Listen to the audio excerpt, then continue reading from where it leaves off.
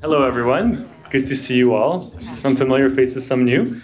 Welcome to the fall event for the CS study group on populism, nationalism, and radical politics, which is being co-sponsored by the Weatherhead Center Research Cluster on Global Populism. The CS group is co-organized by myself, Max Galperud, and Britta van Stelduinen. And we're delighted to have a wonderful panel of experts with us today. As you know, we'll be talking about the consequences of, or really about Euroscepticism in the post-Brexit era. And we are very grateful to have Matthew Goodwin with us from the University of Kent, Armin Hagverdian from University of Amsterdam, and Kathleen McNamara from Georgetown. I will not be introducing our speakers. I'll leave that to my co-organizers, but I just want to welcome them and say how grateful we are for your presence here. And I look forward to your comments. Thank you.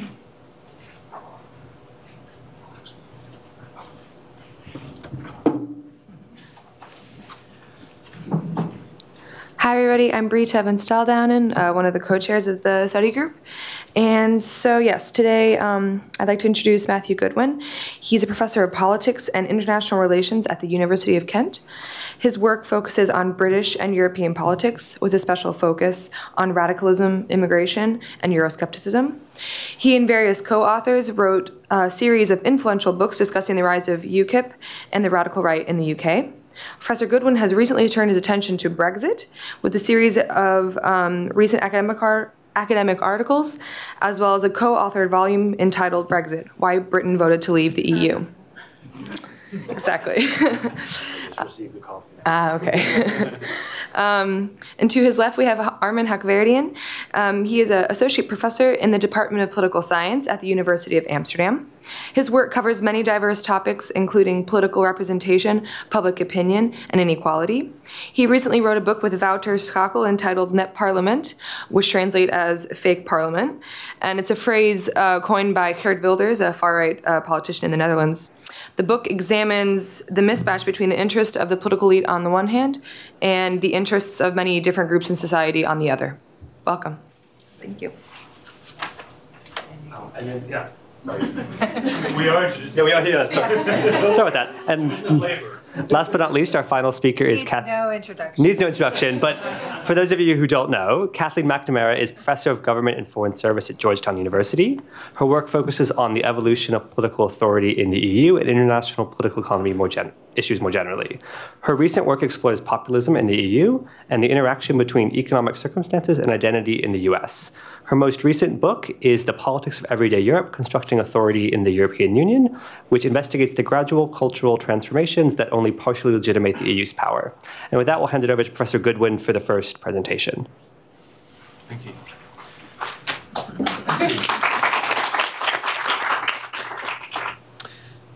You guys want me to stop talking after 15 or 20 about that? Oh, yeah, okay. Yeah, okay. So, well, it's great to be here. Thanks for coming along to listen to some of my research. The morning after Britain voted for Brexit, I was stood outside the Houses of Parliament, a small place called College Green. A journalist from the Financial Times ran over and said, Britain has voted for Brexit. The currency is crashing in the markets. And the Prime Minister, David Cameron, has just resigned. It's a strange day. The Prime Minister resigning is only our third most important story. And that, in a way, summarised the sort of shock that ran through much of the commentariat and the public in terms of trying to explain what happened. So I'm going to whiz through some findings.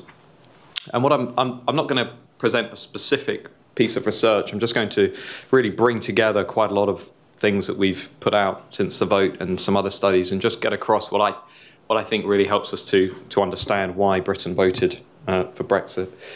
The first point is that actually Brexit should not have been a surprise, that it was a long time coming, anchored in a mostly English electorate that never identified with a European identity, and that the social divides that led to Brexit were a long time coming. Second, at that referendum, the vote for Brexit was motivated primarily, though not exclusively, by anxiety among several social groups over immigration and its perceived effects on the economy and national culture. And third, those identity concerns, which were especially potent among groups that we call the left behind are distinctly unlikely to evaporate in the near future, and that the potential for populism post-Brexit remains clearly visible. The first point is about identity. I mean, if you guys use the Eurobarometer survey or the European Social Survey, you'll know that the UK has long been one of the least likely states to identify with a common European identity or the idea of a European demos. This is from the Eurobarometer a year before the vote for Brexit, and the percentage, showing you the percentage of voters who view themselves as, for example, British, not European, so putting their national identity foremost, the UK being the most likely of all European states to do so, but also consistently, since really just before the Blair era, being as well, really not likely at all to describe themselves as European in terms of their identity. This is from the British Social Attitudes Survey, and shows that at the peak, really, of Britain's love affair with Europe, if there ever was a love affair, only 17% were willing to describe themselves as European. And I'm pointing to this really as a foundational element of the vote for Brexit, that we weren't really like the Italians or the French or the Germans in being willing to identify with a European identity. And that was especially true for those who felt English rather than British. Now, if you use the British Social Attitude Survey or the British Election Study, you'll know that when it comes to national identity, people who identified principally as English only or more English than British have been consistently more likely to agree that immigration should be reduced a lot, that Britain would lose its identity if more ethnic minorities settled in the country, that there's little or no benefits from EU membership, that equal opportunities for same-sex couples have gone too far, and also would support an English Parliament. And Englishness, although diffuse, really runs through the Brexit vote. And it's here where you begin to understand why David Cameron was really the architect of his own demise, having inflamed Englishness at the 2015 general election against the Scottish National Party, and having willingly mobilised English voters at that election. English identifiers then turned out to a much greater degree for Brexit than those who identified as British. We also have tracked in a book called Revolt on the Right the way in which pretty much since actually the 1970s and 1980s, those groups in Britain, voters with no degree, haven't gone to university, working class voters, have been consistently and significantly more likely to support leaving the European Union, but especially since 2007, that you can see the divergence between those groups, all of them actually becoming more Eurosceptic, but working class, less well-educated groups really mobilising around leaving the European Union, and the idea of that just before we head into the referendum period. And this is wrapped up in a whole host of social changes that I don't need to go through with you today.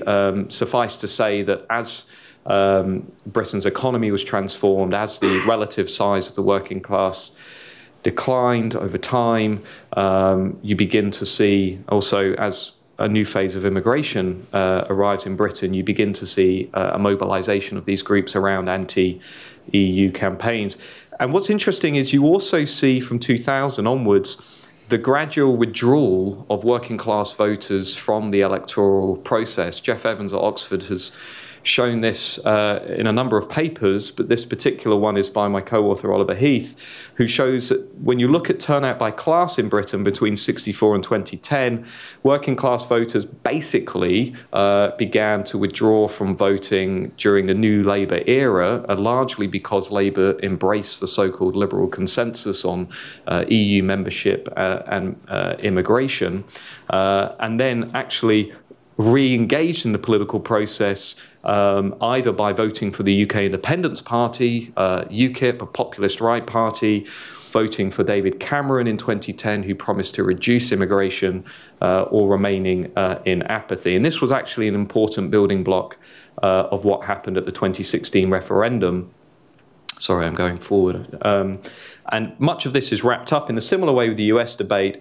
Much of this is wrapped up in the UK's debate at the moment with this, which is the decline in representation for working class groups. This is showing you the decline in the relative proportion of working class MPs in British politics prior to the referendum period.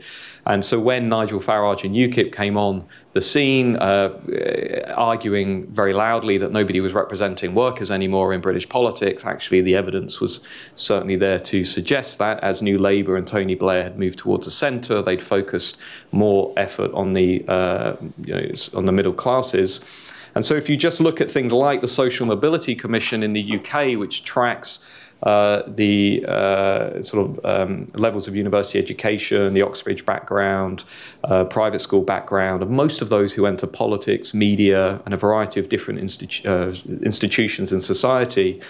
You could see, for example, that in politics, around half of those who entered the cabinet of David Cameron had been to Oxbridge, compared to less than 1%. In the population, and that also applied across the board with media politics and media politics and civil service, as well as business. The broad point, the sketch I'm trying to paint here is that when you look at survey questions like this one in the BSA, people like me have no say in government between 1986 and 2012. If you look at the far right, you can see how workers basically recorded the highest ever level of political disillusionment shortly prior to that referendum. They just simply felt that the system, about half actually overall, coming up to half by the time the referendum was conducted, felt that people like them were no longer represented in the political system. And that was intimately wrapped up with concerns over migration and EU membership. Those are just some building blocks behind the Brexit vote. We then see identity and the immigration issue really come to the fore. And part of this is about the salience of immigration, which basically tracks a sharp increase in net migration, which is the red line, and the overall salience of immigration is the blue line. And in essence, immigration dominated Britain's issue agenda for 10 years before the referendum, and this is the key backdrop to that referendum campaign. And from 2007 in particular, this really gives a very favourable backdrop to the rise of the UK Independence Party, which did something quite significant. We showed this through various papers and articles, that UKIP basically merged Euroscepticism with anti-immigration. So the issue of EU membership, and in particular free movement, the free movement of EU nationals into Britain, became merged with the issue of Euroscepticism. And this was a poster that was used by UKIP in the 2014 European Parliament elections, specifically linking the EU with this idea that Britain had no longer control of its borders, and this resonated obviously among those groups that I've just talked about. So by the time you're getting into that referendum period, almost half of the population are agreeing that the European Union, being a member of the European Union, is undermining Britain's distinctive identity. And that really obviously plays well to a referendum campaign that on the Leave side was focusing heavily on immigration, but on the Remain side really took immigration concerns off the table and focused almost exclusively on economic self-interest. So the classic claim by George Osborne that every household in the country would be £4,300 worse off a year if they voted for Brexit, obviously was disconnecting with the chief concern of most voters who were preparing to vote for Brexit, which was principally around immigration and the perceived effects of that on the country. So this is from the book that we've just published with Cambridge, looking at the calculations of whether Brexit was a risk, and where we're showing that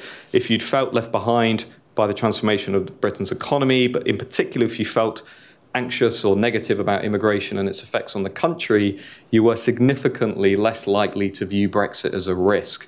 In effect, you probably are concluding you don't really have that much to lose by a radical shake-up of the status quo. If you identified with Nigel Farage, Boris Johnson, again, you're less likely to view Brexit as a risk. And this is an important backdrop calculation for voters as they're going into the polling stations. This is just a sort of a fairly descriptive representation of more sophisticated modelling in the book, showing the way in which concern over migration was by far the strongest driver of the vote for Brexit. If you felt that there should be fewer migrants in Britain, you were significantly more likely to want to leave the European Union. And what's interesting is that was the issue that united these quite different tribes of Brexiteers. And there were three distinctive groups that ended up voting in a majority for Brexit. And this is an important point because our public debate is trying to reduce the Brexit vote to kind of one type of voter. But this is reflecting the results of latent class analysis by a colleague at the National Centre for Social Research, who makes the point that Brexit was actually an alliance of three groups: affluent middle-class Eurosceptics, about 30% of those had gone to university, but about 70% felt immigration was damaging the country; older working-class voters who were typically conservative voters, not always, but only very unlikely to have gone to university; and then at the far end, economically deprived anti-immigration voters that were overwhelmingly concerned with migration and tended to identify with Labour. Those three groups, though they had very distinctive life experiences and backgrounds, shared a preoccupation with the issue of immigration and how it was changing the country, and had been mobilised by the rise of the UK Independence Party between 2010 and 2016. Just to give you one stat that I think drives home the important role of populism in this debate, 70% of Leave voters in the British election study said they, at one time or another, they had voted for UKIP or they would have considered voting for UKIP. So the relationship between the Leave vote at the aggregate level and the UKIP vote in the 2014 European elections shows you that many of the same areas that in the past had pushed on the populist right then went on to vote for Brexit. And this is just a correlation, but I think what it's getting at is the way in which the rise of this populist outsider cultivated a lot of the territory and a lot of the areas that then went on to vote for Brexit in large numbers. And this is perhaps some of my favourite bit of research that's come out, which asked self-identified Leavers, in their own words, an open-ended question, about 15,000 of them, why they voted to leave the European Union. This is from the British Elections Study, puts it in a word cloud. And you can see there are concerns over sovereignty, country control and laws, but when given the opportunity in an open-ended setting, the vast majority obviously went with immigration. And the crucial point that the BES makes, which I think is which people still need to reflect on, is that even when voters reference concerns over sovereignty, they often did so in relation to migration. So it wasn't simply about the jurisdiction of the European Court of Justice. It wasn't simply about institutions in Brussels. Sovereignty was intimately wrapped up in those open-ended answers with concerns over national borders and the perceived ability of the nation to control those flows of migrant workers.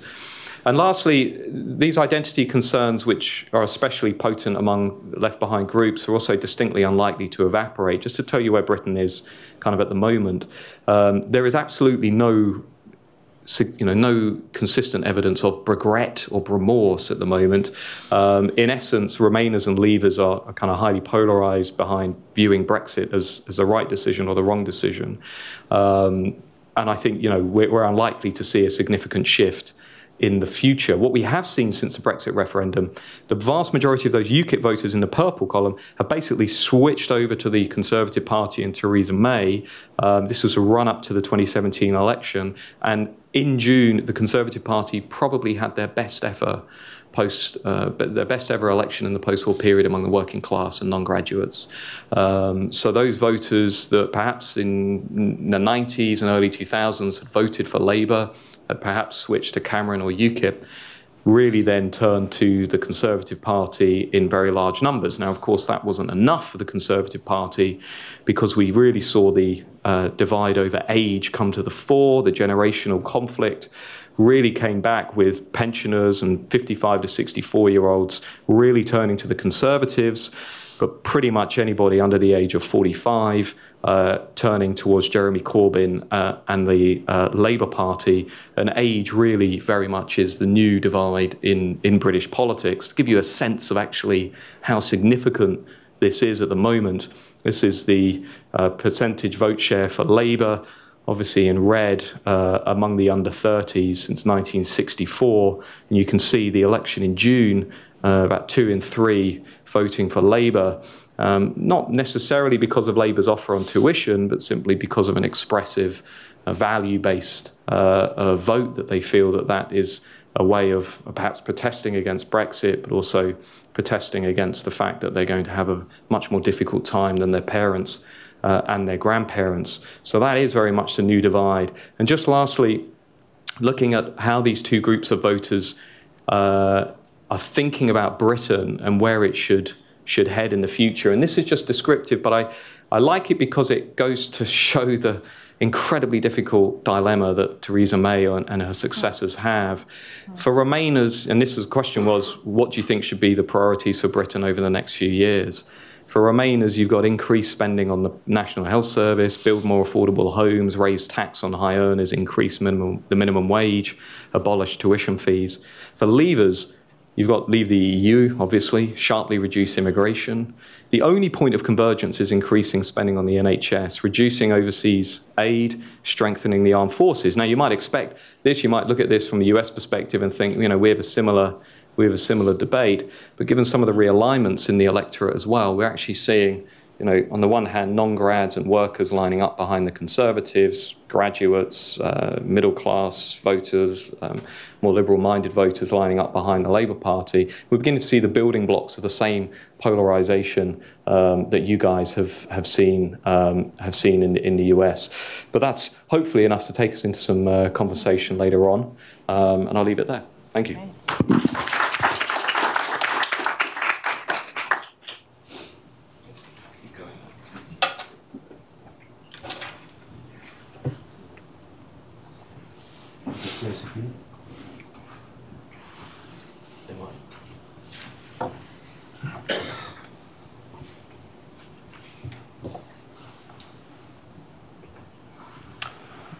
Good afternoon, and thank you for inviting me to this panel. It's a joy to be here today. So I wanted to zoom out a little bit to the comparative European setting when it comes to Euroscepticism. One thing that has always fascinated me about these European referenda is the alliances that it forces upon very distinct groups in the electorate. So in my home country of the Netherlands, we've had 2 European referendums. One in 2005 in June, which was on the constitutional treaty, rejected by a large majority of the voters. 60% of the voters rejected the constitutional treaty, 80% of MPs supported it. Mind you, this is one of the most proportional electoral systems in the world, right? Where we're not expecting to see such divergence between elites and masses when it comes to ideology or ideological questions. The second referendum that we've had was last year, which was on the association treaty of the EU and Ukraine. You might think that's an odd topic for a referendum, but that was actually initiated by a signature campaign. So a quirky referendum law in the Netherlands allows citizens to ask for a non-binding referendum on laws that have passed. The same result, 60% rejected the association treaty, whereas 80% of MPs favored it. So it's eerily similar to the previous campaign. What I find interesting is that it forced Eurosceptics on the left and the right to campaign in the same camp. And this left-wing and right-wing Euroscepticism is one of the things that I've tried to research in past years. So I have a comparative politics background, mainly focusing on survey data. So that's what I wanted to just briefly talk about today, is whether or not there's a unified bloc against Europe. Are these people united against a common foe, or is there something else going on? Now, I assume that most people will be familiar with the horseshoe model of European competition. This is from work by Lisbeth Hoge and Gary Marks and others. They've used the Chapel Hill Expert Survey, which asks country experts to place parties on dozens of issues related to taxes, EU, and so forth.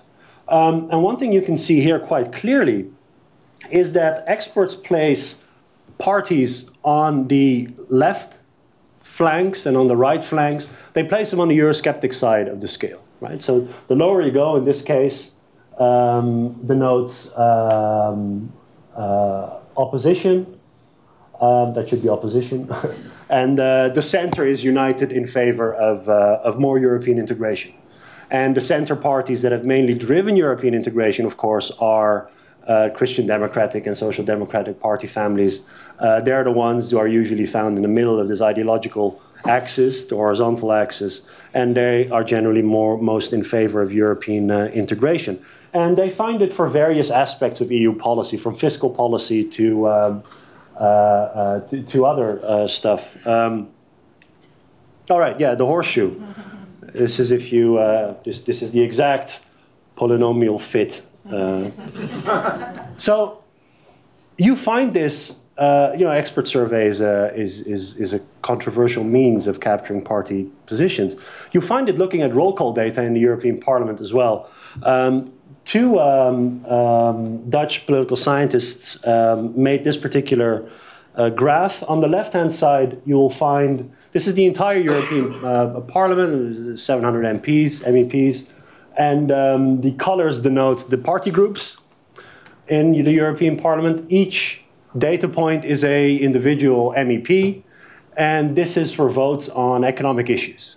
Okay?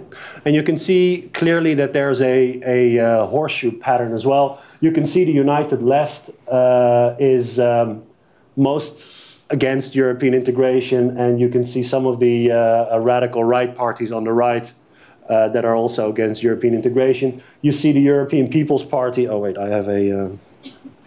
the European People's Party is the black one. The Social Democratic Party is on the bottom as well.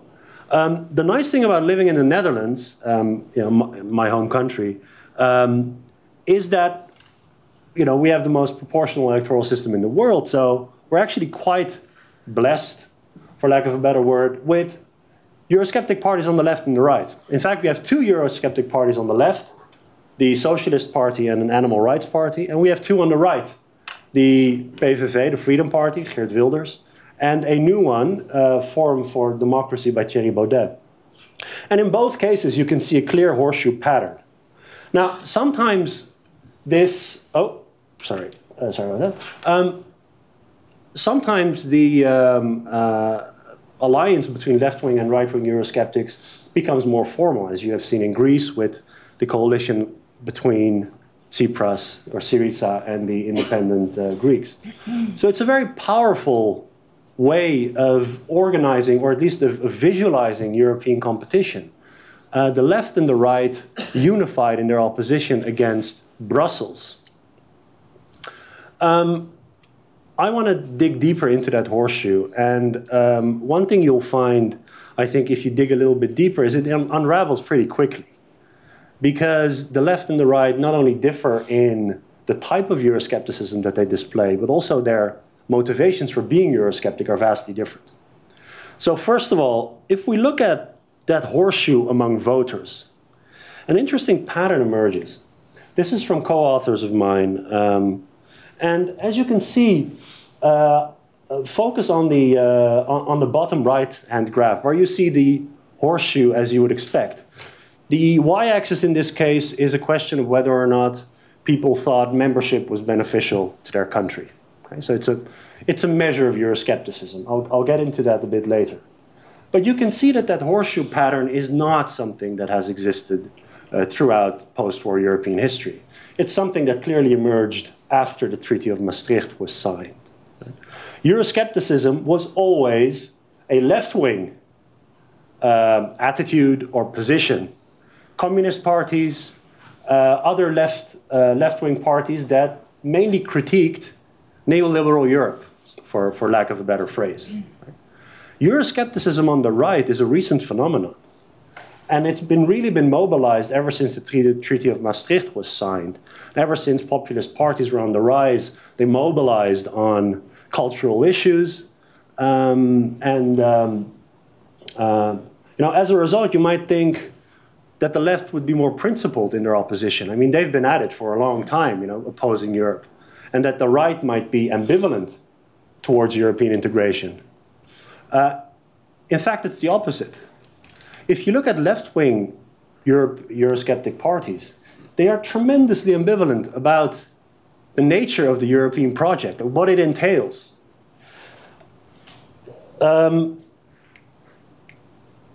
Tsipras, this is a few days after the Greek referendum on the bailouts, went into the European Parliament and basically stated what is by now the common viewpoint among the radical left on Europe, namely that it's best to stay within the EU and reform it from within.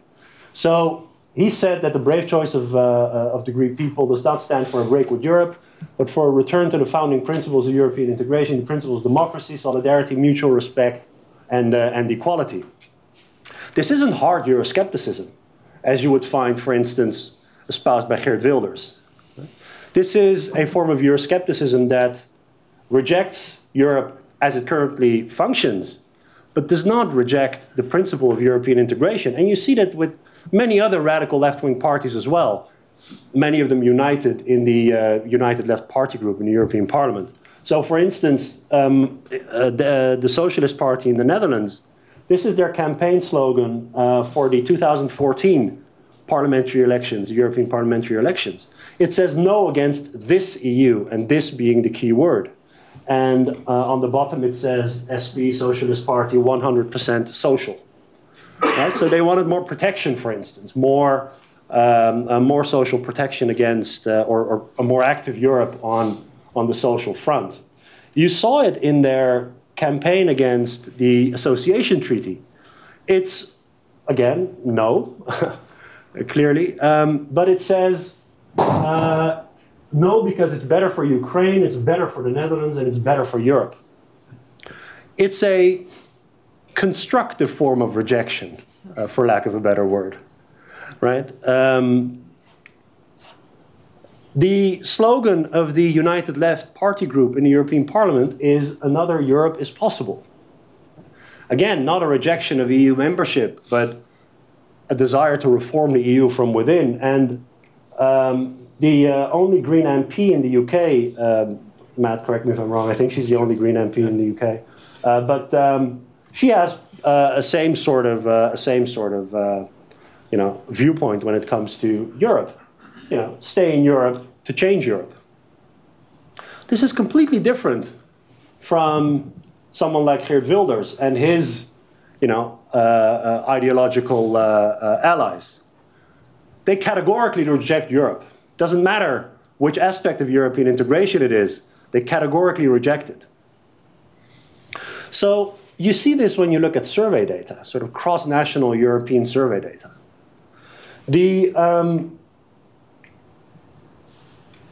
It depends greatly on which measure of Euroscepticism you look at for whether or not you see this pretty little horseshoe figure.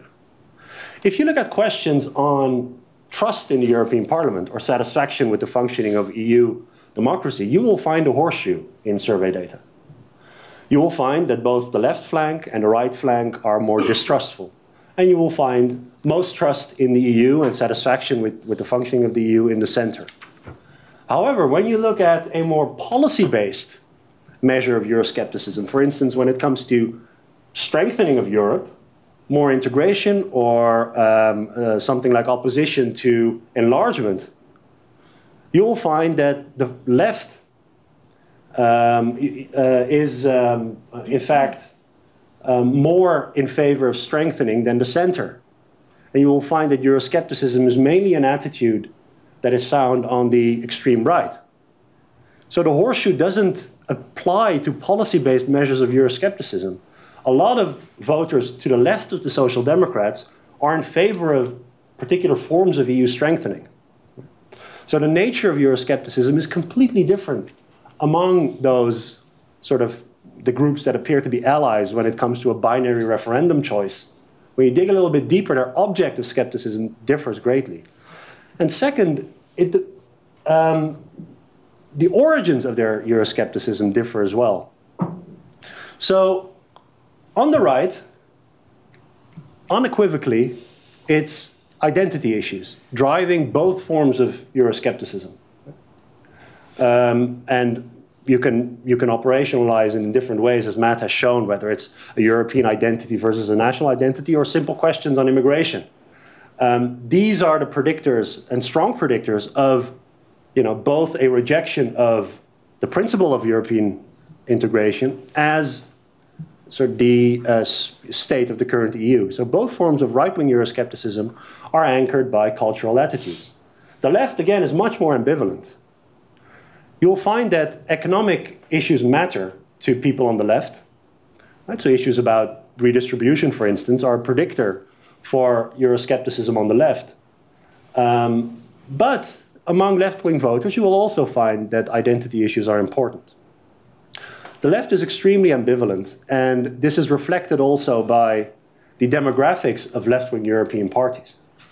On the right, you'll find the common sort of Creasy type explanation for the left behinds.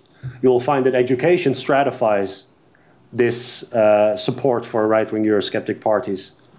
On the left, there is no clear picture that emerges.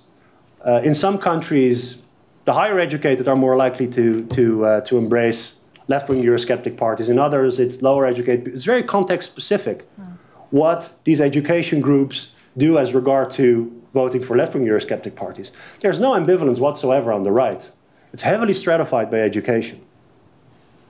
So I think this raises important policy implications.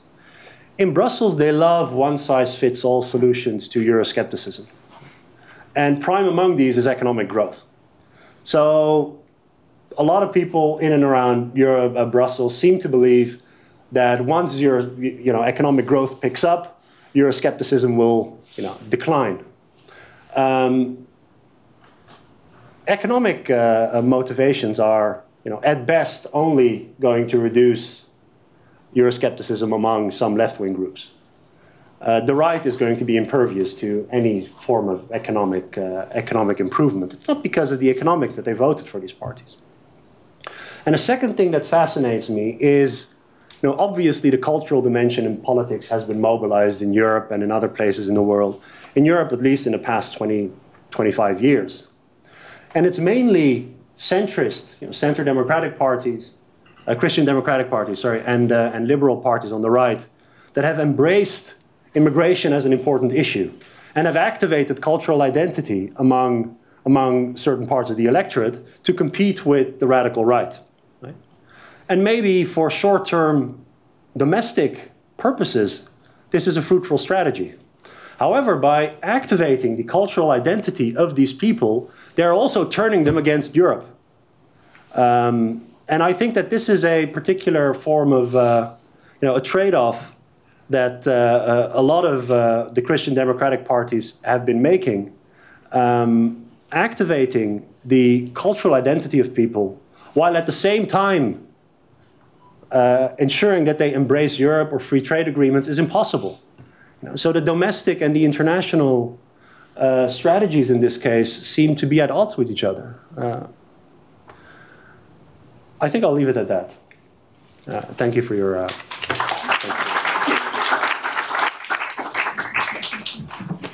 don't know if you want to sit over there. Yeah, I think. Way. Okay. Sorry, how do I... Oh, there they are. Magically they appear. Okay, fantastic. All right, so I'm going to kind of step back a little bit from these really useful, more sort of specific analyses of the data around Brexit and Euroscepticism, and kind of frame the broader questions in terms of some of the recent work that I have done that I think may help us understand a little bit the trajectory of the EU and particularly how we might think a little bit about what happened with Brexit. And so the title is When the Banal Becomes Political, Euroscepticism in a Post-Brexit Era. Or not. Okay. So what I really want to highlight is that we should not forget that Euroscepticism may not actually be as surprising as some people think it is. And I think that my colleagues have sort of pointed this out. That if we think about the EU, it really is an extraordinary example of what we could call post-national governance. It's something really without a sort of counterpart in the world. It's something that actually has intruded into the everyday lives of Europeans in ways that are quite surprising and sort of spectacular when you think about the primacy of the nation state, right? But that this process of European integration has by and large historically been built on what people call a permissive consensus, right? That it actually has gone forward up until Maastricht, as was discussed, in a way where there really wasn't a lot of overt contestation and sort of political discussion about the path of European integration. I would argue that it was really marked by sort of technocracy rather than overt partisanship. So my earlier work was about the euro, and one of the things that I was so shocked by when I started out as a graduate student in Brussels as Maastricht was happening was how little discussion or variation there was left and right in terms of political parties across the EU about this extraordinary development of a single currency, right? So of course, that's all gone, right? You can't design away politics. You can't sort of imagine that the European Union can somehow grow and change and evolve in these ways that are incredibly intrusive in terms of very important political values, distributional effects, and so on. And so, of course, we have this all coming to a head, right, in the last 5 or so years, with the Eurozone crisis, with the immigration crisis, and with Brexit. So, you know, the EU is boring no more and has actually sort of opened itself to all kinds of interesting studies for political scientists once again. And I would argue that this was actually very inevitable. If you think about the kind of history of nation building and state building and political development more generally, the fact that the EU has taken on all these different roles in regulating people's lives, that Euroscepticism can really be understood as, in many ways, a very natural response.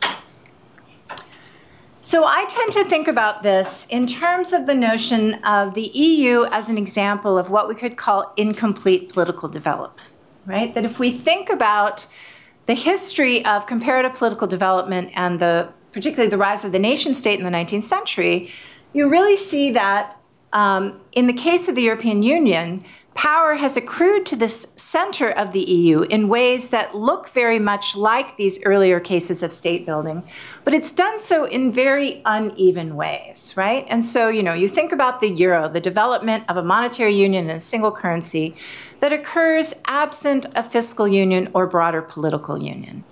And you know, I've done a bunch of historical work on this, and there's literally no other example of a currency union with a single currency that lasts, that is successful, absent that broader political union, right? That historically currencies have come about as part of these bigger state-building projects. Schengen is another great example of this, right? Just, you know, taking down the internal borders in ways that are very consequential politically, as has been discussed by my colleagues. But it's done in a way where there's no serious effort at hardening the external boundaries of the EU, right? There's no, you know, Frontex is, you know, very underfunded and doesn't actually have sort of sovereign control over external borders. And if you kind of think about the EU's development in this historical sense, it begins to sort of make sense and be clear, right? That the EU is this very unique historical form that has developed, you know, through summits and institutions and laws, right? It has not developed, as most nation states have, through the cauldron of fighting war, right? The EU does develop, of course, in part based on an effort to move away from the horrors of World War I and World War II, but there's no sort of prosecution of an active war in the way that there are in basically many, many other historical examples, right? If you look at currencies, they often come about in the context of war fighting, for example.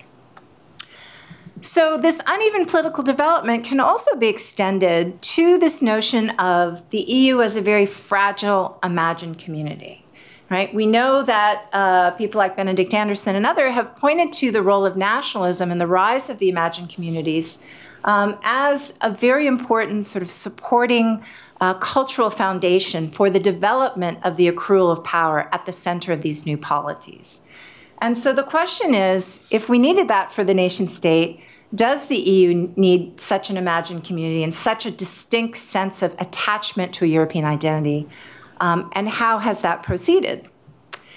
So I argue in my recent book, The Politics of Everyday Europe, that in fact the EU does have an imagined community, that there have been sort of very specific efforts in terms of the symbols and practices of EU governance that have created a sense of Europe and a sense of a sort of new bounded political community, but that these practices and symbols have gone about in a way that are very, very different from these earlier cases of nation building. That they've actually been very consciously banal by design, that in fact the European elites, both national and EU level, have designed these symbols and practices in a way that sort of deracinate or sort of make banal, make very technocratic, things that are in fact quite consequential and should be very politicized. And that the EU has also sought ways to sort of make those deeper political developments seem less threatening by navigating national identities, navigating the nation state, and localizing, and seeming to sort of make complementary these European level governance systems and identities with the national identities. So these are just some examples. For example, the euro, of course, has national symbols on one side and European symbols on the other. The High Representative of the Union for Foreign Affairs and Security Policy, right, this new very consequential role for a foreign policy actor at the level of the EU. Every time I teach this in my class, I have to go and look at the name because, of course, it's not the European Foreign Secretary. That's not the name of this actor, right? So it's very consciously framed in a way that does not directly confront the amount of change and transformation that is actually occurring in these situations. So you have, for example, at the borders, you have, borderless, no more sort of customs crossings and so on, and passport controls, and you have, the German name of Germany, and then surrounded by the EU symbols. So there's always this effort to sort of contextualize and make seem less overtly threatening what's going on. So one example is, the European passport. And I realized when I was putting together this slide, this should have given us a clue of what was going to happen, right? Because, of course, this is the German passport where you have European Union and the German symbol. And, of course, the UK passport where the UK symbol is extremely large on the passport, right? But you have, things like Erasmus and so on, which try to inculcate this sense of Europeanness and Europeness, but in a way that doesn't directly confront the important national identity of the nation state. Well, this is CES, so you guys all know what the EEAS is. Who knows? Come on. Anyone? Bart knows.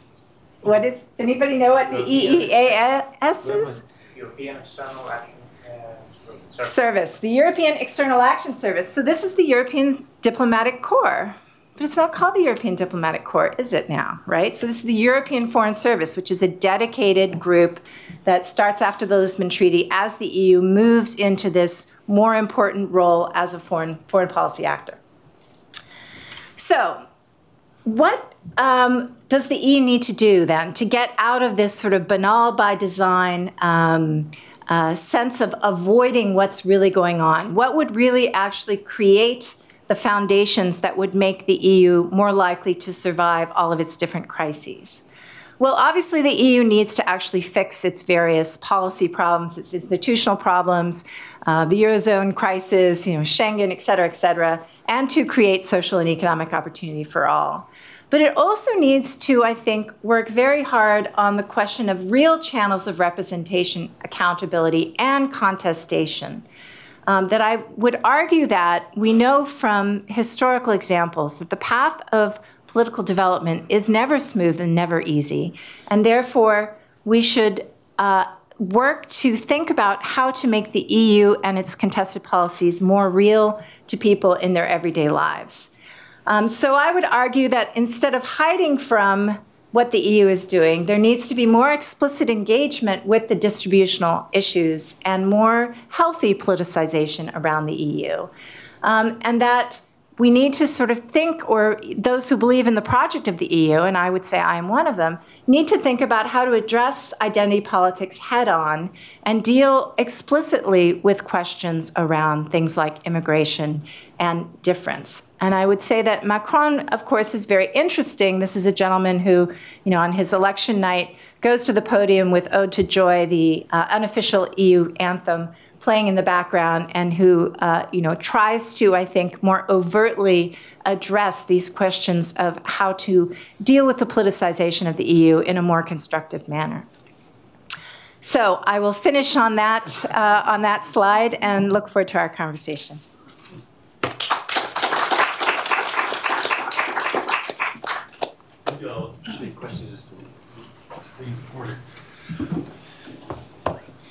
Who wants to start? Please, Peter. Peter Hall, I'm in the faculty member of the government department.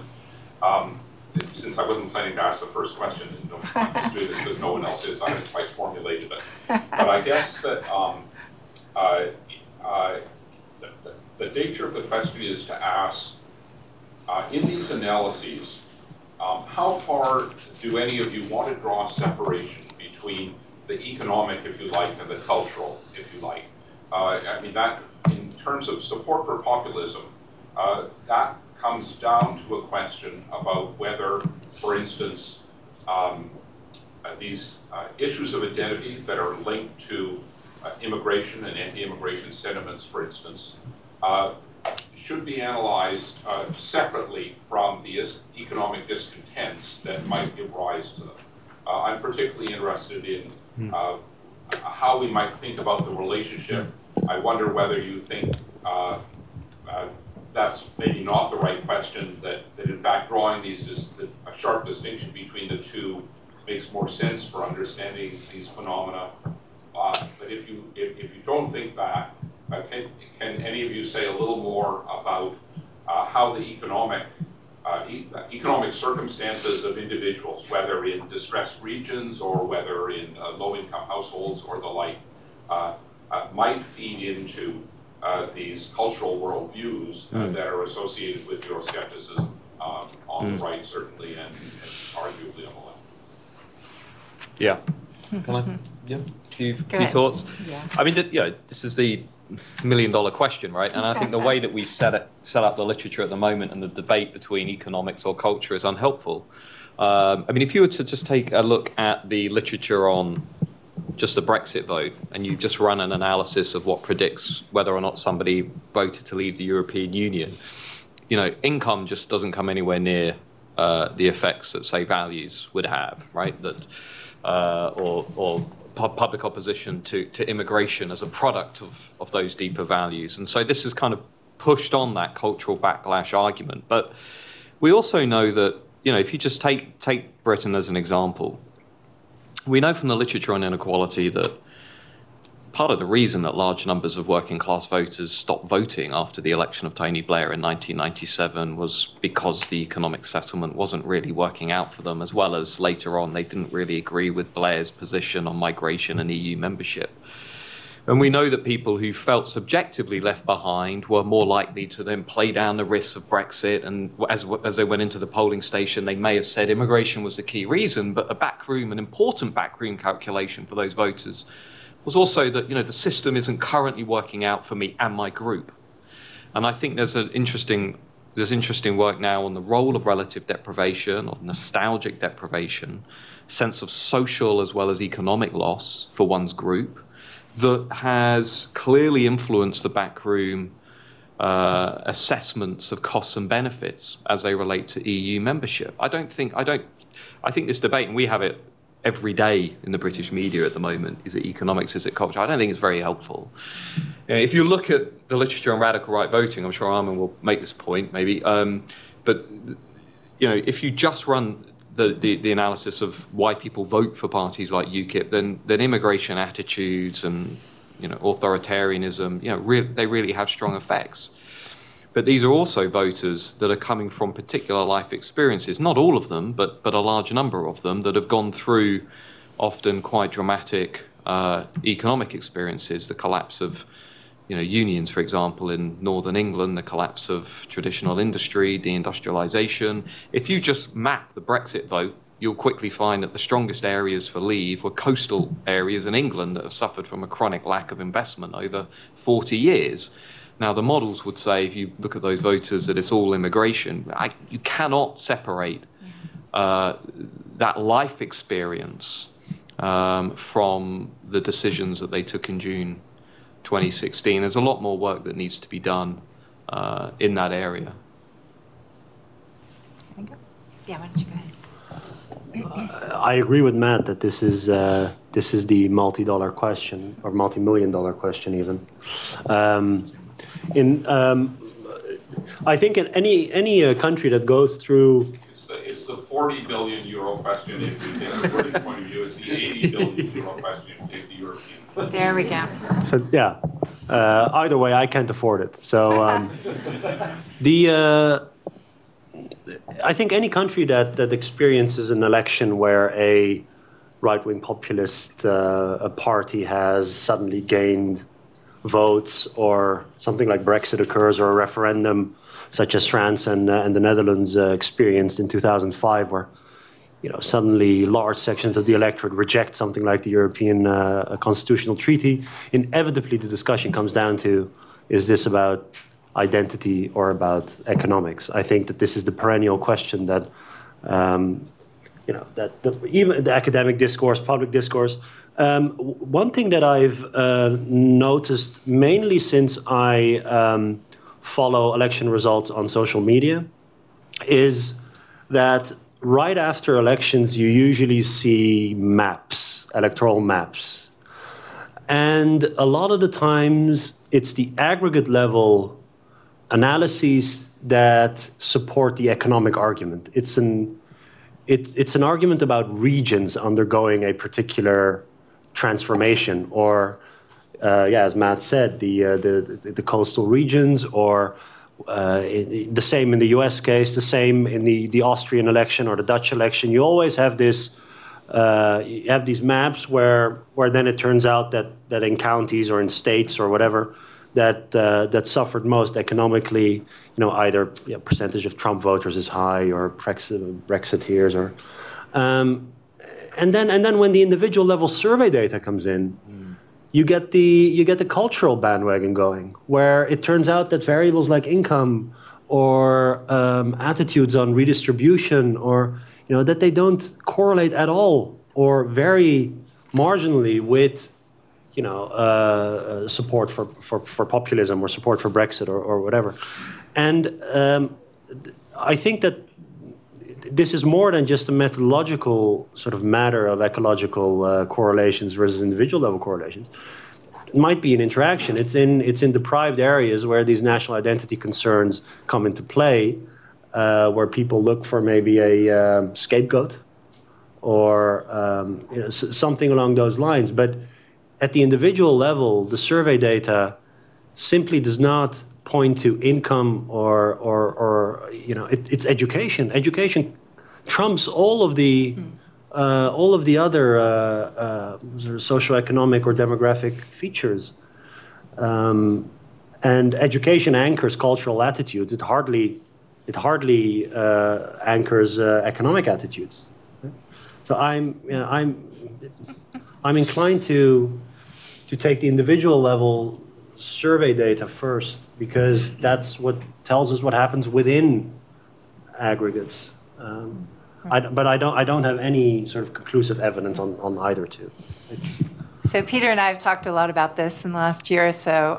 So he's heard my thoughts on these things, but I'll sort of throw out some things. And maybe I'll just sort of come straight off of your comments. I mean, I actually think it's a mistake to just look at the individual level stuff. I think we need to cast our net very wide, and I like very much Matthew's point about the different tribes of Brexit voters, and I think we need, for all of our kind of discussions about these incredibly important and consequential political upheavals that we are living through, that we really reject the notion of some sort of monocausal story about what's happening. I think that's sort of number one.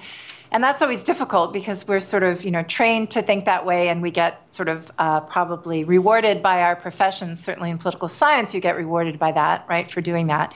But I think we have to be more creative and kind of think beyond that. And the reason why I think we wouldn't just look at, and I know you didn't say this, but, think beyond the individual level is, I think that there are very interesting stories to be told about this question of the different geographies of these economic experiences and how that translates. As some of you know who have seen my recent work, I'm very, very interested in how sort of different geographies of economic experience might create different sort of cultures and lived experiences that shape the way people make sense of politics and think through politics.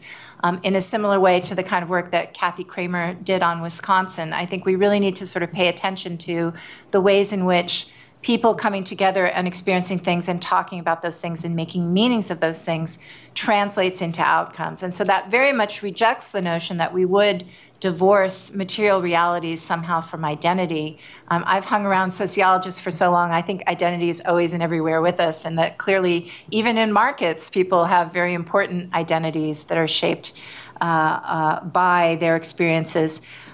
So you know this, Peter. I think the project of certainly in my discipline, political science, is for us to try to sort these things out. And there is, I think, some really good work sort of coming out of our troubled times. I mean, I think Ken Shivi's paper, which I think he presented in this research cluster, or is presenting soon, on authoritarianism that he co-authored, really does try to sort of start to build a model where we can think carefully about how economic circumstance and culture and identity play together in different circumstances. Why does one type of identity get activated? And we shouldn't forget, of course, the role of motivated political elites, right, in fanning the flames of certain types of identities over others. That's clearly been incredibly important in the last few years. So I think we have sort of a big project ahead of us in trying to sort through, and your own work is helping lead the way, I think, as well in this. So that's what I would sort of say to the graduate students here, embrace that complexity, try to make your way through it, build better models of how these material and these more cultural things interact. That's a heavy to-do list for you. I mean, one additional thing I'd like to, it's very interesting once you look. So my research is mainly focused on Western Europe and Northern Europe. When you look at the differences in Euroscepticism, also in the demographic predictors of Euroscepticism, there's a huge difference between the North and the South. Right. And exit skepticism, for instance, the idea for an exit or a Brexit or a Frexit or whatever type of exit you want. Hard Euroscepticism is very popular in those countries that have weathered the storm quite well. Right.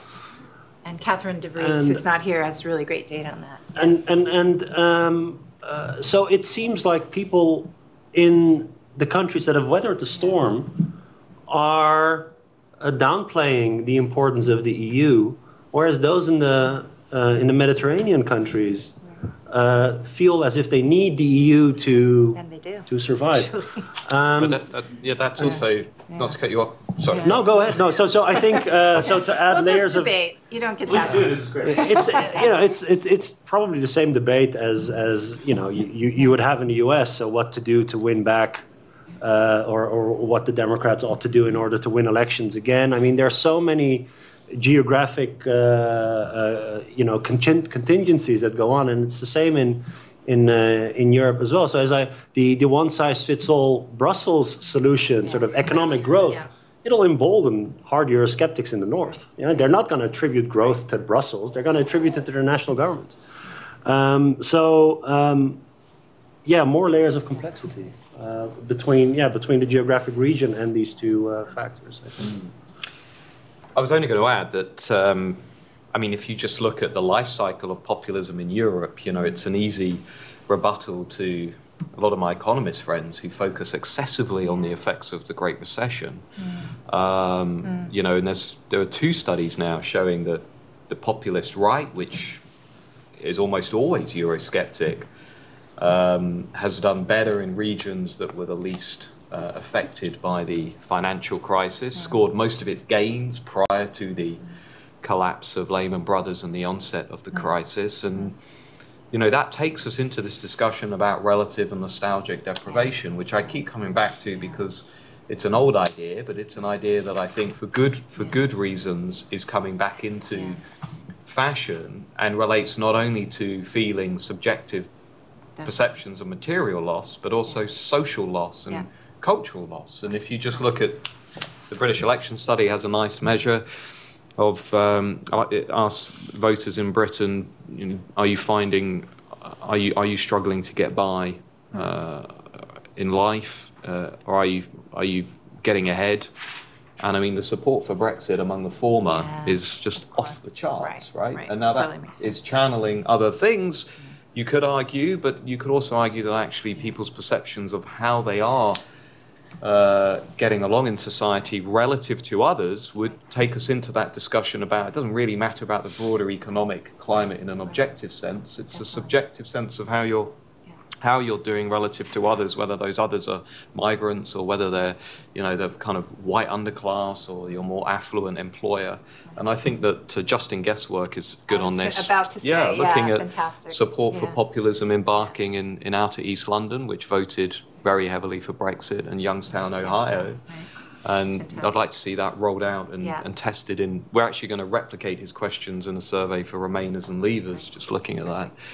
And I think that there's a lot more work on that to be done.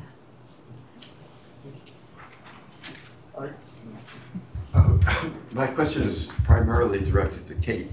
I like very much your idea of the European Union as an example of incomplete political development, and your comments on the way in which deliberately banal design has encouraged that. But you then pointed to Macron's inaugural speech as a moment where a politician began to face the real identity differences that underlie this. However, if you look at Macron's subsequent speech, his manifesto on Europe at the Sorbonne, he begins by saying, the reason Europe needs to be defended is because we Europeans share common values and interests. Now, what can be more banal than that? Having led off with that, however, he then goes on to list any number of conflicts of value and interest, starting with the differences between East and West over immigration, and continuing with posted workers and underlying economic differences and so on. But it seems very hard for a leader to make a major speech on the European Union without avoiding, at least in the opening paragraphs, this banal conception of Europe as something that unites us all. So how do you realize the debanalization? That's my question. So this is when I'm so happy that I'm in an ivory tower. What? Unity and banality. Yeah, well, that's what they were trying for, and it worked for a long, long time until it didn't. So, but I mean, this is when I'm so glad I'm in an ivory tower, right? I mean, where, you know, clearly I can sort of point to the problems, but solving them is a whole nother thing.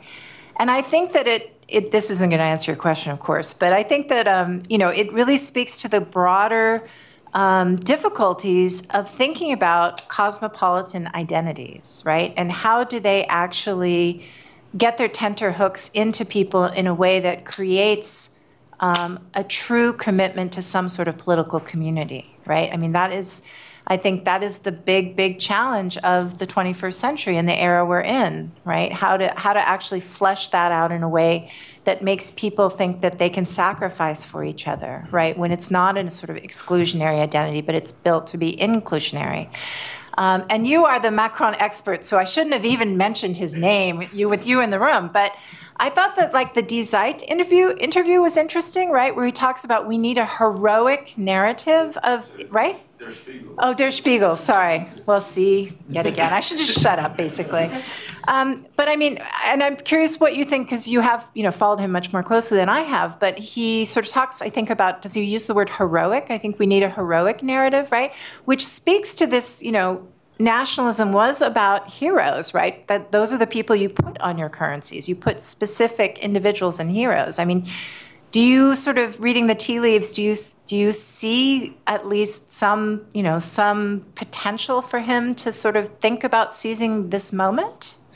Well, so I'll throw it back to Arthur. As it happens, I just finished writing an article this morning in which I take up this issue. And, what I conclude with is that Macron's style of governance is a very theatrical one, and the theatrics are designed to conceal the fact that underneath it is a centrist politician who really is wedded to banality. But recognizes that banality doesn't motivate anyone. So he's trying to compensate for what he sees as a deficiency in centrism. That's the best I can do. No, that actually rings true to me. Yeah. I think also you have an answer, I hope? No, I need to add that French voters clearly were aware of that during the actual campaign, when I think it was only 11% said Emmanuel Macron understands the needs of the nation, right? That even when you look at the metrics when he was against Le Pen in the second round, I mean, she was still, among particularly workers, was still seen as understanding the concerns, understanding the problems in the nation to a greater degree. But I think, just to push back a little bit on that, I mean, I'm interested in your views on the interaction of this, this idea that you can build a community at the European Union level, how that interacts with national identities. I mean, if you'd taken, all the kind of Linda Colley, Robert Toombs stuff on Britishness, Englishness, Michael Kenny's work, you would basically have concluded that Brexit was always a firm favourite, that the way that Englishness evolved as being, exclusive, constantly defining itself against, the other, whether it's Normans or, the Germans and whoever else, and that, if you'd looked at those Merino scales going back in time, you would always have realised that the English were just waiting for that moment to mobilise against what they saw as a community that was too transnational, that didn't really stand for anything. So how can the EU possibly navigate that when you take into account the national traditions in Central and Eastern Europe, which are even more sort of ingrained, I would suggest, against the idea of an inclusive, cosmopolitan, pan-European identity? Right. So I would say, absent a sort of very motivated and possibly coercive political elite who decides that they are going to create, say, a French national identity or a German national identity or an Italian national identity, right? So if you look historically, people, even in the United States, right, Tocqueville comes and he writes about the different nations of these United States, right? It was not at all a clear thing that we would have, and I have an expert on this in the room, so again, I should probably just be quiet. But, what I'm so struck by reading history is that these transformations have occurred in situations where no one would have imagined, 100 years prior, that you would kind of move to this new political unit with a coherent political identity. But it has always occurred in a much more coercive way where political elites stomp out the previous power holders, right? And that clearly is not the path of the EU, and arguably in the 21st century of liberal democracy, not the way things are going to go forward. So I'm not, quote unquote, optimistic about this path, but I would say never, right? That you do see, I think if you read the history, remarkable transformations. I will also say that I did call Brexit when Cameron gave the Bloomberg speech. I wrote a piece in the Post which said, the EU has penetrated so deeply into everyday lives, we shouldn't be surprised that there's a backlash. And of course, referenda are, poor man's democracy where you can't really control anything. So we may see Brexit by the end of the decade. And Andy Moravchik got really mad at me. And I think he owes me like a case of champagne or something. If it happens. I don't know if it's going to happen. Go ahead. You can introduce yourself as well. Yeah, well, my name's Kelly Barr. I'm actually just visiting, but I finished up my doctoral work in philosophy. So I'm looking for the next thing to do. Populism. And so, of course, I'm coming to political science. As a philosopher, I feel like I tend to be drawn to extreme cases. And so thinking about the rise of populism and nationalism in different parts of the world, in the US, I'm looking at Texas. That happens to be where I live. but it's also, I think, a really interesting, strange kind of place. And I bring that up because I share your sentiments about wanting to have multi-causal explanations for these things, for these phenomena that we see.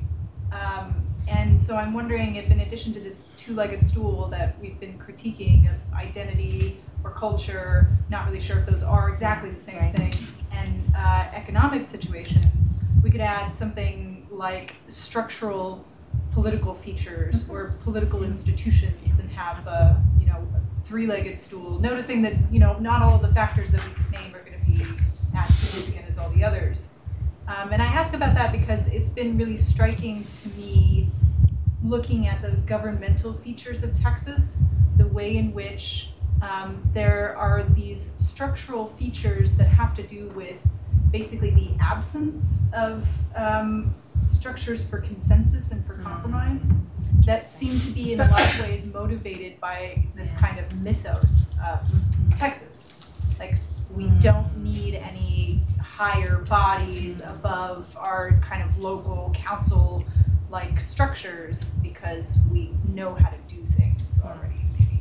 And then also, in addition to this whole talk about the Texas miracle, I don't know if you're really familiar with that, but that in particular has been used as a pretty harsh bludgeon against regulatory policy or regulatory structures. But I was reminded of institutional structures with a comment about labor parties in the UK. So I'm wondering if you've noticed that maybe there's a significant correlation, some off back of the envelope way, with people having fewer or less robust or less quality political structures or political institutions involved in their lives, and the rise of these like identity movements or nationalist movements, in addition with the economic factors.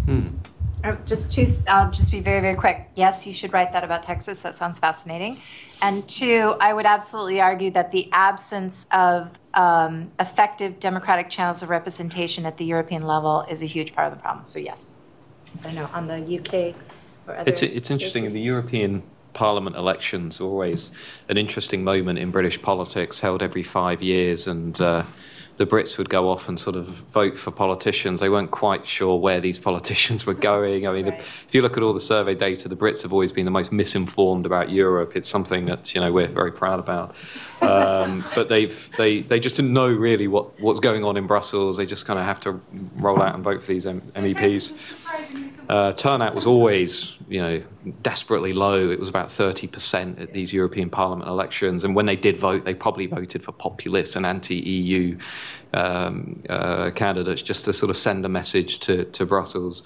But the broader point about institutional representation and runs through the Brexit vote completely. I mean, if you just look at the work that I briefly mentioned on apathy and the way in which what we call C1 and C2 workers, skilled, semi-skilled workers, parts of the lower middle class, basically withdrew from politics from 2001 onwards because they felt as though there was no effective vehicle for representation.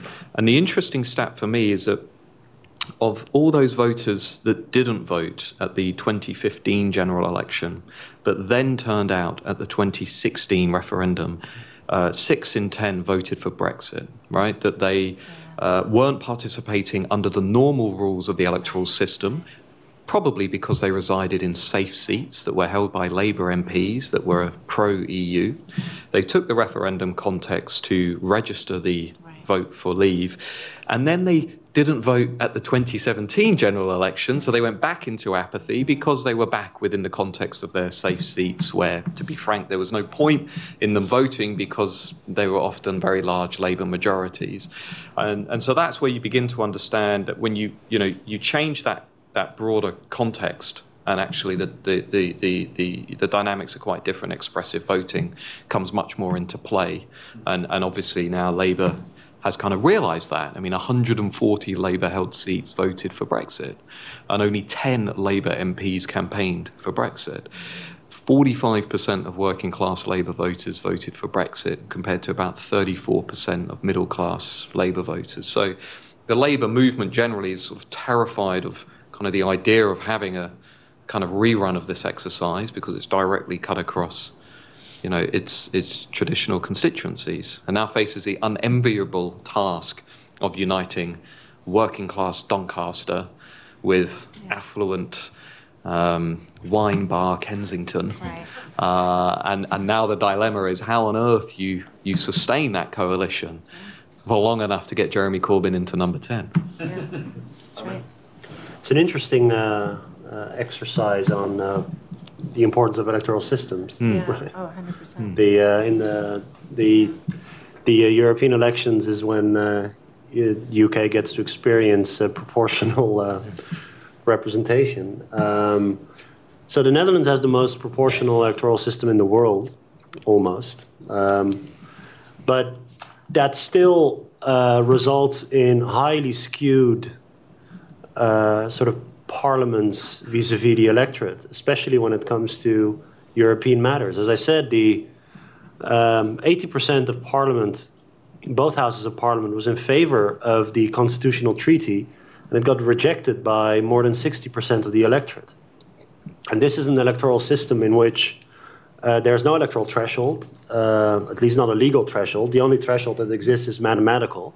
So there's 150 seats, 1 divided by 150, that's our threshold, so that's 0.6% of the vote. But the fact of the matter is, these elections are run on, they're multidimensional. And part of the blame is on voters. They don't vote based on European matters in national elections. They vote on the economy, or they vote on, sometimes they vote on cultural issues. I mean, that's a recent phenomenon. But EU sort of issue voting is hardly a thing. So what ends up happening is that people vote for parties based on economic matters, and the representation in Parliament is completely pro-EU. I mean, there's a way to sort of to fix this. Vote for Eurosceptic parties in the national Parliament. And in the Netherlands, again, it's highly proportional. They would get representation if they voted for Eurosceptic parties. But Euroscepticism is mainly limited to either the radical left or the radical right. So voters have to compromise on other issues and are not willing to do it.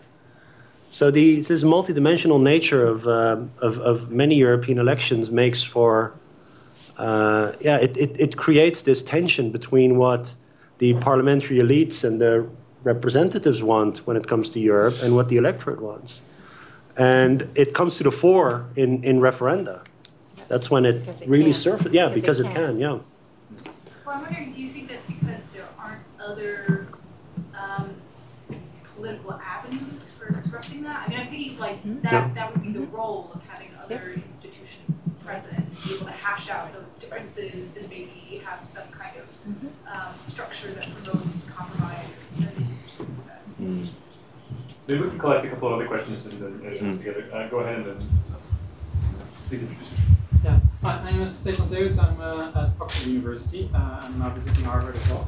So I have a question about age. Because I guess, I mean, we talked, I guess, during the discussion, like a few of these kind of typical determinants of voting were mentioned, and I guess these tend to be quite complicated, right? Like if it's related to a particular occupation or a particular sector, or maybe living in a particular region, but at least like these are all factors that people at least could, to a certain extent, influence themselves, which clearly doesn't hold for age, right? It's like this very nice kind of simple exogenous factor, if you want to call it that way.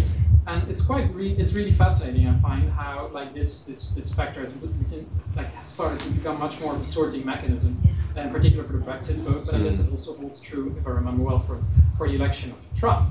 And I'm just very curious to hear the panel's view on like why old people are becoming so terrible. Well, okay, that's. Let's select one more and then get back to the Hi, I'm Chrissy Gabel. I'm a postdoc in the program in U.S.-Japan Relations faculty at University of Hawaii. So I actually work on Asian regionalism, which is often thought to be somewhat reactionary in the early days as a response to NAFTA and the EU. So I was wondering, a lot of the discussion's been internal, but are there external sources of sort of unity for Europe vis-a-vis, I don't know, Russia or the U.S. or Asia that, haven't been discussed, where you see some potential for, cohesion around that, perhaps to counteract some of these national movements? You would have thought that, Russia might have united Europe, but I feel like the opposite is the case. People are aligning in pro and anti-Russian camps in various regions in Europe. It's terrifying in a way. There's a little bit of evidence that Brexit united the rest of Europe. If you look at EU membership and support for EU membership, that's when everybody got quite excited about Macron's election and they said populism was over. Do you remember that period? That sort of brief 2-week window. It started with the Austrian Green president. Oh yes, sorry. That was. But that actually leads to the amazing. interesting. The other interesting question about age, because this is the big popular idea, right? That it's the angry old white man, and this is a kind of awkward period in the history of liberal representative democracy. That once those guys just die off, everything becomes a little bit easier. And I say that because it's an argument that is wheeled out weekly in the British press, right? The Economist loves that argument, right? But the evidence is just not there. The average age of Brexit voters was 52, which I don't consider to be old. Marine Le Pen, Austrian Freedom Party, strongest among the under 40s without degrees. The generational replacement argument, I just really do not believe stands up to scrutiny. Even James Tilley at Oxford has shown, as each year goes by, there's a 0.3% increase in the in support for right-wing parties in Britain. That the life cycle effect is still stronger than period effects, and I think we just conveniently ignore a lot of that. There are examples that you could point to. You could point to the UKIP electorate and say, typically over 60s. But you can look at the AfD electorate in Germany and say, well, strongest among 30 to 55-year-olds. Or you could look at Law and Justice in Poland. One of the most successful populist nationalist movements in Europe has a relatively kind of evenly distributed demographic. And I think, if we buy into that notion as well, what we miss out is the potential for that narrative, that argument to actually mobilize the other groups in society. I think Trump used this quite effectively. I think the Leave campaign used this quite effectively at framing these elections as the last chance for groups that feel their position in society is under threat. And you just look at the turnout, the data on turnout. White working class turnout at the 2016 referendum was much higher than the pollsters anticipated. About 2.5 million white working class voters turned out that basically we were told wouldn't turn out. Most of those voted for Brexit. Trump, you can see quite a strong turnout among white working class, non-college degree holders. Whereas the kind of key elements of that new kind of America Ascendant coalition that Stan Greenberg and others talked about, the kind of ethnically, religiously, culturally diverse millennial students, both at the Brexit referendum and with the Trump election, didn't turn out at the levels that we were told they would turn out at. I mean, if you looked at young millennials in Britain, turnout in some of the key areas, university towns and London, was down.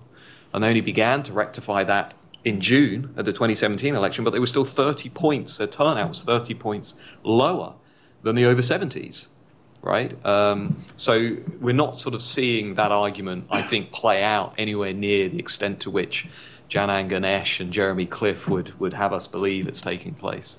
I think it's also important to look at the vast differences within these generations.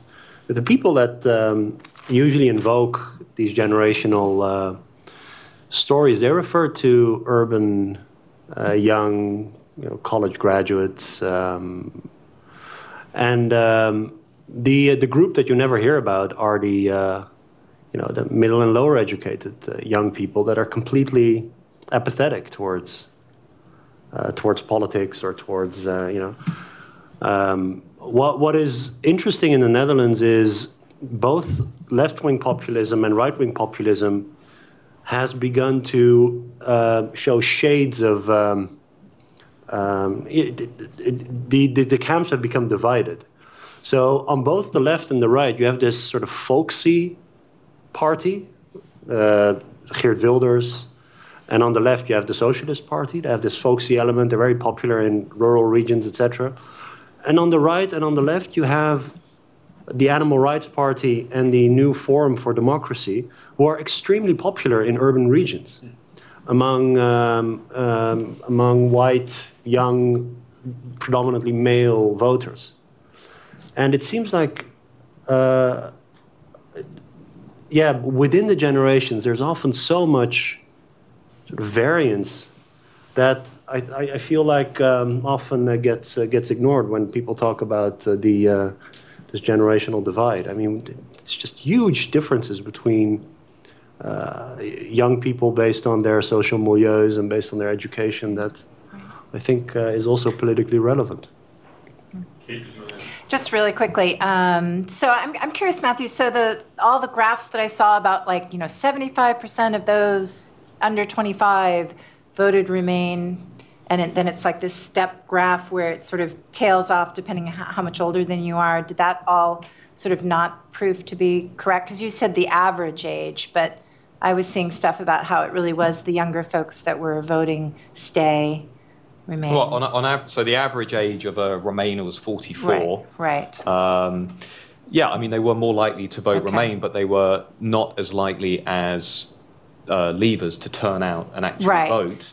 About 1 in 4 young graduates voted for Brexit. 1 in 3 black and ethnic minority voters voted for Brexit. So we need to sort of sort through what was Well, your really point going about on. nuance and variation, I think is spot on. I mean, because definitely there is an easy jet generation in the EU. So I grew up in Europe, and we had to take trains everywhere because, airplanes were so incredibly expensive, and you didn't the European space has been so fundamentally transformed in terms of sort of mobility for certain types of younger folks, I think. And I think that has to impact the way they think about the EU as a threat or as something that actually is enabling them to, live the lives that they want to live. I mean, there's just no doubt in my mind that that is a cleavage. There clearly is, I feel like that is an important cleavage. I think we don't understand it adequately. So I have talked to folks in the European Commission President's office and so on who actually think that Brexit and Russia and Trump have created this great opportunity for them to drive forward, particularly with security and defense policy. And they actually have been moving quite significantly towards much more sort of majority decision-making around security and defense issues. And they feel like, the wind is actually in their sails, right? I would argue that they're doing it in ways that actually are not going to create the kind of political support they need, that they're, again, doing it in this very sort of technocratic and hidden way, and that, yes, they do need to talk about a European army, right? The interesting thing about watching Farage, because I was writing this book about symbols and practices, is he would stand up in the European Parliament and rail about the Ryder Cup. When other people were like, who cares about the Ryder Cup, right? So the Ryder Cup has US versus EU, right? And he would find that incredibly annoying. And I'd be like, yeah, it is annoying, right? Because these are, taking on these kind of symbols and practices that we associate with nation states, right? And he was one of the few people to kind of find this really annoying, right? And I think it is consequential. And I think that if the EU wants to move forward, and actually the polling data shows that is one of the areas where there's the most support amongst the EU publics, right? Is in sort of external foreign policy, common defense, all that kind of stuff. But they cannot just sort of, make it banal. They have to actually kind of create some political support for it and call it what it is. But that's just me. A few more questions? I don't expect necessarily an answer to this, but one of your slides, Kate, made me think of some 19th century popularism. And we have to study history unless it have a lesson, but I don't think there's any lesson in it necessarily. The Irish rebels would burn the British pound notes of the individual bankers wherever they could find them. And the response of the bankers was to laugh with great pleasure, because the burning of the note meant that the debt was extinguished. There was no evidence of the debt that note represented from these private banks. That's right. But seeing that guy holding up the euro with such joy of burning it, they burned their own fingers. Yeah, that's great. Jonathan? Yeah, Jonathan Maes. I'm also a tourist here visiting from Malice. I wondered if you agree with the observation that perhaps counterintuitively, a lot of the populist parties, especially on the right, are actually presenting, a narrative of a pretty cohesive European identity that needs to be protected. against the barbarians at the gate, whether those be Syrian refugees or they talk about the enemy within, and in doing so, we tend to think of these as nationalists, but there's a big sort of appeal to a common heritage, that of the Enlightenment, that of shared Christian Judeo, which is a wonderful, interesting combination, as if that was, a peaceful coexistence throughout European history, right? And so I wonder if you agree with this observation that this is something that those parties do, and if so, if this is a successful formula that the technocratic elites can actually build on in creating that shared identity. Right. Yeah. Do we have a third question?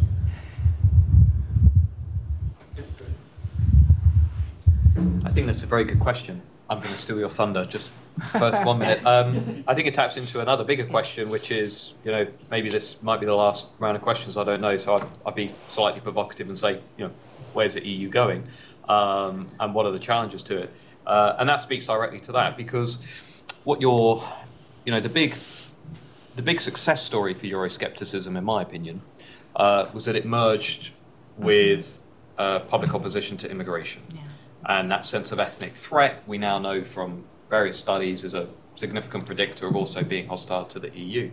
So by making that pitch for the populist right parties, by saying this is about defending Europe from, the barbarian hordes or, the culturally distinct groups outside of the continent, they are really doubling down on that. But I would suggest they're also opening up a kind of second flank, which is linking Euroscepticism with security, and with the idea of security for the native group, and that is allowing several of these parties, beginning in the Netherlands, to make the case that actually the opposition is not actually anti-liberal opposition. It's very much pro-liberal opposition in terms of defending women's rights or defending the rights of same-sex couples, etc., which in turn is opening up those parties to parts of, say, the middle class, giving them a broader reach within electorates than they had in the 80s. If you go back to Jean-Marie Le Pen's campaigns in 84, 85, they were incredibly crude. 2 million unemployed, 2 million immigrants, right? You just don't really see those types of campaigns today. They're a bit more subtle, and they'll latch onto this idea that they're defending liberal traditions. And so I think that the refugee crisis has really fueled that. Ivan Krastev's book, After Europe, really makes this case quite forcefully that the big challenge for the EU now is actually trying to promote this sense of collective identity and solidarity in an era where the refugee crisis has really galvanized people's concerns over that threat, not just to ethnic identity, but a basic sense of threat to security. Very difficult to know how the EU can respond to that. So I was actually going to ask you all to reflect on the implications of your talks for where Europe is going. Oh my goodness. That's great that you kicked us off in that direction. Maybe Armin. Oh boy. I mean, the thing with Brexit, when it happened, and even prior to it happening, polls showing that it might happen, I think what it created was this sort of sense of, is it possible to leave the EU? Is it possible to be a ex-EU member and have a sustainable economy and everything? And for some reason, I think that right after the Brexit vote happened, I think that many of these exit skeptics in other, especially Western Northern European countries, were emboldened. Yeah. They thought, they didn't see any economic collapse or that sort of stuff. And but then now, given how the Tories are botching the entire thing, they're emboldened again, because it's not because of Brexit that the UK is. It's because the Tories aren't doing a good job, right? So they're and so I think the possibility of the UK leaving and actually having left, well, at least on paper, they're trying to leave now. it's feasible that other countries will leave too. Now, having said that, in the Netherlands, which is one of the countries where exit skepticism is most popular, it's still not a majority of the population by far. It's a sizable group, but as of yet, there's no reason to believe that will happen. Can I push you on that very briefly? I know we're running out of time. But if most surveys we know that we use day in, day out are not capturing the non-voters that are now turning up to the election contests over the last 2 years. Now, if I looked at the BSA before Brexit, and we'd had this seminar before Brexit, I'd be here saying nowhere near a majority backs leaving the European Union, right? So we've got some fundamental problems with our surveys too. Yeah, so I was going to say, the polls at this moment don't give any reason to believe that the Netherlands would ever leave the EU. But we all know what happened to polls. I think in the end, the European establishment just simply has to get used to the idea that there's always going to be a sizable chunk that resists European integration.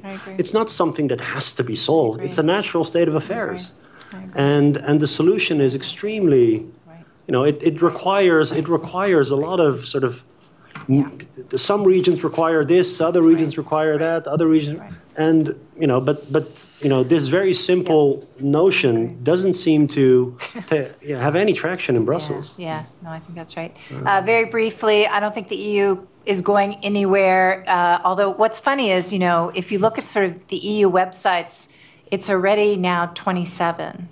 Right? So Britain is already out of like a lot of the maps, a lot of the kind of graphics. It's fascinating, right? Even though who knows what's really going to happen.